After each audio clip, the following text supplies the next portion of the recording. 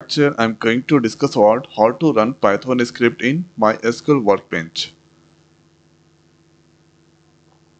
So opening the MySQL workbench, here you can see the tab script. You need to click on this new script. Then this let's give the name of the script.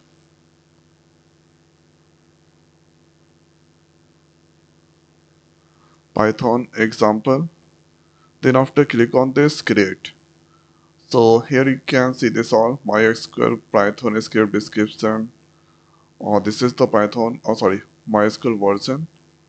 Now the next is, first here I'm going to print the hello world.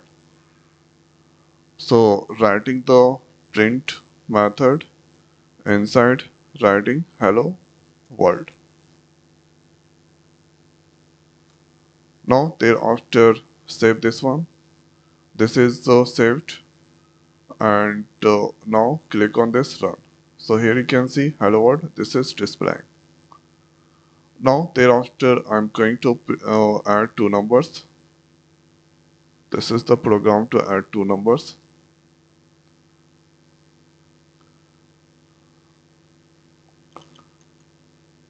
Pasting there, Control S to save, then run.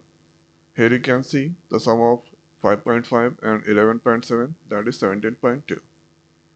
So this is the most simplest way we can run Python or program or Python codes inside the MySQL workbench. Here you can see workbench scripting cell. And thereafter here you can see open the script if you want. So if scripts are already in there, then you can open and you can use this one. And this is here to create a new file from the template. And whatever the script you create, that's appear these places. And you can use the module also. So this is to execute the script. And by clicking this, you can save the files. And here this is the start add a new snippets. Okay, so this is the way we can run Python script in MySQL workbench.